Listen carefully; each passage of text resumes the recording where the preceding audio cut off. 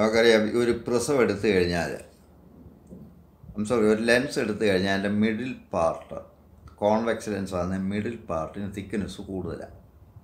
എഡ്ജിലോട്ട് പോകും തോറും തിക്നെസ് കുറയും. അപ്പോൾ ഇതിൻ്റെ ഒരു ഹാഫ് എടുത്തു കഴിഞ്ഞാൽ ഈ ലെൻസിൻ്റെ ഒരു ഹാഫ് എടുത്തു കഴിഞ്ഞാൽ ഒരു പ്രിസത്തിൻ്റെ ഒരു ഷേപ്പുണ്ട്. അപ്പോൾ രണ്ട് പ്രിസങ്ങൾ ബേസ് ടു ബേസ് ആയിട്ട് കമ്പൈൻ ചെയ്തതുപോലെയാണ് കോൺവെക്സ് ലെൻസ്. നേരെ മറിച്ച് കോൺകേവ് ലെൻസ് എടുത്താൽ അതിൻ്റെ സെൻട്രൽ പാർട്ട് തിന്ന, ഔട്ടറിലേക്ക് വരുമ്പം തിക്നെസ് കൂടും. അപ്പം രണ്ട് പ്രിസങ്ങൾ അപ്പെക്സ് ടു അപ്പെക്സ് ആയിട്ട് ജോയിൻ ചെയ്ത പോലെ. അപ്പോൾ ഈ പ്രിസ്മാറ്റിക് ആക്ഷൻ മൂലം കോൺവെക്സ് ലെൻസിലായാലും കോൺകേവ് ലെൻസിലായാലും വൈറ്റ് ലൈറ്റ് വീഴുമ്പോൾ ഡിസ്പേർഷൻ നടക്കും, കളേഴ്സായിട്ട് സ്പ്ലിറ്റ് ചെയ്യും. ഇപ്പോൾ നോക്കി, ഇത് ഒരു ഹാഫാണ് പ്രിസത്തിൻ്റെ ലെൻസിൻ്റെ, ഇതൊരു പ്രിസം പോലെ ആക്ട് ചെയ്യാൻ പ്രിസത്തിൻ്റെ അപ്പെക്സ്, ഇത് ബേസ്, ഇത് മറ്റൊരു പ്രിസമാണ്. അപ്പോൾ ഈ രണ്ട് പ്രിസങ്ങളുടെയും ബേസ് ടു ബേസ് കോമ്പിനേഷൻ പോലെയാണ് ഇത് ബിഹേവ് ചെയ്യുന്നത്.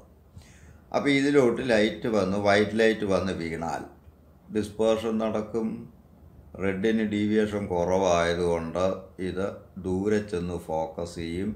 വയലറ്റിന് ഡീവിയേഷൻ കൂടുതലായതുകൊണ്ട് ലെൻസിന് അടുത്ത് എവിടെയെങ്കിലും ഫോക്കസ് ചെയ്യും. ബാക്കി 5 കളേഴ്സ് ഇതിനിടയ്ക്ക് 5 സാധനങ്ങളിൽ വന്ന് ഫോക്കസ് ചെയ്യും. അപ്പോൾ ഈ ഡിഫക്റ്റിനാണ് ക്രോമാറ്റിക് അബറേഷൻ എന്ന് പറയുക. When white light is passed through A single convex or concave lens,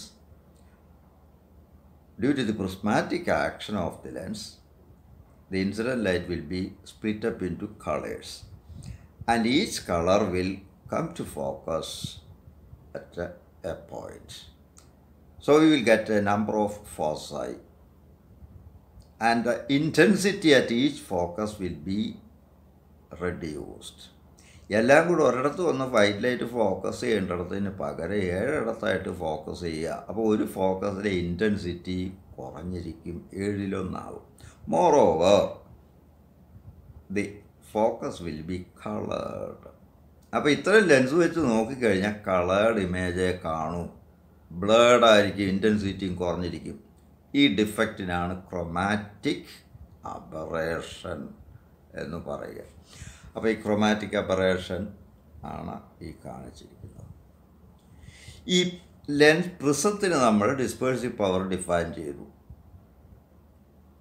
dV - dr by d, where dV, dr and d are the deviations of violet, red and mean deviation produced by a small angled prism. ഇതുപോലെ നമുക്ക് ലെൻസിന് ഡിസ്പേഴ്സീവ് power define ചെയ്യാം. അത് കണ്ട് ഇങ്ങനെയാണ് define ചെയ്യുന്നത്. Omega equals -df by f, where df is the difference between the focal lengths, fr minus fv, അല്ലെ ബ്ലൂവും ഗ്രീനും എടുത്ത് അത് തമ്മിലുള്ള ഫോക്കൽ ലെങ്തിൻ്റെ ഡിഫറൻസ്. ഏത് രണ്ട് കളർ എടുക്കുന്നു അത് എവിടെ ഒന്ന് ഫോക്കസ് ചെയ്യുന്നു അത് തമ്മിലുള്ള ദൂരം, ഫോക്കസ് തമ്മിലുള്ള ദൂരം, അല്ലെ ഫോക്കൽ ലെങ്തിൻ്റെ ഡിഫറൻസ്.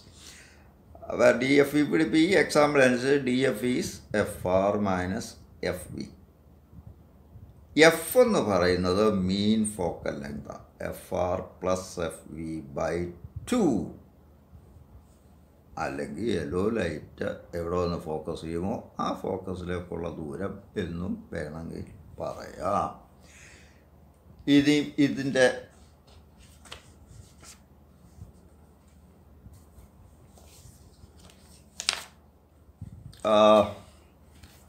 പരിഹാരമാകാണ്ടോ ഇത് പരിഹരിക്കുന്നത്. അപ്പോൾ ഒരു സിംഗിൾ ലെൻസ് എപ്പോൾ ഉപയോഗിച്ചാലും ക്രോമാറ്റിക് അബറേഷൻ ഉണ്ടാകും. അത് വലിയ പ്രശ്നം. ഒപ്റ്റിക്കൽ ഇൻസ്ട്രുമെൻറ്റ്സ് ഈ ലെൻസ് ഉപയോഗിക്കുമ്പോൾ രണ്ട് പ്രശ്നങ്ങളായതുകൊണ്ടാണ്. ഒന്ന്, ഇൻറ്റൻസിറ്റി കുറയും. ഒരു പോയിൻ്റ് ഫോക്കസ് ചെയ്യേണ്ടതിന് പകരം 7 ഇടത്തായിട്ട് വന്ന് ഫോക്കസ് ചെയ്യും. അതിപ്പോൾ ഒരു ഇമേജിൻ്റെ 7 ഇമേജ് ഉണ്ടാകുക, 7 കളേർഡ് ഇമേജസ്. 7-ൻ്റെ ഒന്നിൻ്റെ ഇൻറ്റൻസിറ്റി ആകെയുള്ള ഇൻസിഡൻ്റ് ഇൻറ്റൻസിറ്റിയുടെ 7-1 കുറയും. മാത്രവുമല്ല കളേർഡ് ഇമേജ് കിട്ടും. അപ്പോൾ അത്തരം ലെൻസുകൾ ക്യാമറയിലും മറ്റുള്ള ഒപ്റ്റിക്കൽ ഇൻസ്ട്രുമെൻറ്റ്സിലും നമുക്ക് ഉപയോഗിക്കാൻ പറ്റില്ല. അപ്പോൾ ഇത് പരിഹരിക്കണം. ഇത് പരിഹരിച്ചിട്ടുള്ള ലെൻസിനെയാണ് achromatic doublet എന്ന് പറയുന്നു. അതൊന്ന് നോക്കുക. രണ്ട് ലെൻസ് കമ്പൈൻ ചെയ്യുമ്പോൾ ഫോക്കൽ ലെങ്ത് ഇക്വേഷൻ ഇതാണല്ലോ, 1/f equals 1/f1 + 1/f2 equals 1/f.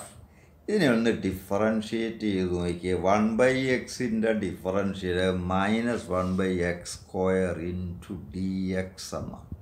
Differential coefficient ആണ് -1/x², dy/dx. dy മാത്രം എടുത്തു കഴിഞ്ഞാൽ -1/x² ഇൻറ്റു dx എന്ന് വരും. ഇപ്പോൾ ഇത് 1/f1 എന്ന് പറയുന്നത് 1/xൻ്റെ ഫോമിൽ. അപ്പോൾ ഇതിൻ്റെ differential -1/f1² into df1 plus -1/f2² into df2 equals. കോമ്പിനേഷന് ക്രൊമാറ്റിക് അബറേഷൻ പാടില്ല. അതെല്ലാ കളറും ഒരു ഫോക്കസിൽ തന്നെ വന്ന് വീഴണം. അപ്പോൾ അവിടെ എഫ് ഒരു കോൺസ്റ്റൻ്റ് ആയിരിക്കണം ഏത് കളറായാലും. അപ്പോൾ ഇത് കോൺസ്റ്റൻ്റ് ആയിട്ട് നിൽക്കണം കോമ്പിനേഷൻ്റെ എഫക്റ്റീവ് ഫോക്കൽ ലെങ്ത്. അപ്പോൾ അതിൻ്റെ ഡിഫറൻഷ്യൽ 0 ആയിരിക്കണം. ഇത് തന്നെ നമുക്ക് ഇങ്ങനെ എഴുതാമല്ലോ, -df/f1 ഇൻറ്റു 1/f1. ഇത് f1² അപ്പം -df1/f1 ഇൻറ്റു 1/f1 പ്ലസ് ഇത് -df2/f2 ഇൻറ്റു 1/f2 ഈക്വൽസ് 0. ഇത് -df/f എന്ന് പറഞ്ഞാൽ ഡിസ്പേഴ്സീവ് പവറാണ് ഫസ്റ്റ് ലെൻസിൻ്റെ ω1. സോ ഈ ടേം ഇപ്പോൾ ω1/f1 plus ω2/f2 equals 0. So this is condition for അക്രോമാറ്റിസം. ഈ കണ്ടീഷൻ അനുസരിക്കുന്ന രണ്ട് മെറ്റീരിയൽ ഉപയോഗിച്ച് രണ്ട് ലെൻസസ് കമ്പൈൻ ചെയ്താൽ മതി, ക്രോമാറ്റിക് അബറേഷൻ പരിഹരിക്കപ്പെടും. ω1 ഡിസ്പേഴ്സീവ് പവർ, ω2 രണ്ടാമത്തെ ലെൻസിൻ്റെ. ഇത് രണ്ടും വ്യത്യസ്തമായിരിക്കണം. അത് നമുക്ക് ക്വസ്റ്റ്യൻസിനകത്ത് കാണും. ഞാൻ ക്വസ്റ്റ്യൻസ് പറയുന്നത്. അപ്പോൾ ഡിഫറെൻറ്റ് മെറ്റീരിയൽസ് കൊണ്ടുള്ള ലെൻസസ് ആയിരിക്കണം. പ്രിസത്തിൻ്റെ കോമ്പിനേഷൻ പറഞ്ഞ പോലെ ഒന്ന് ക്രൗൺ ഗ്ലാസ് കൊണ്ടുള്ള ലെൻസാണ്, മറ്റേത് ഫ്ലിൻറ്റ് ഗ്ലാസ് കൊണ്ടുള്ള ലെൻസായിരിക്കണം. പിന്നെ ഫോക്കൽ ലെങ്ത് ഇതിനനുസരിച്ച് വേണം.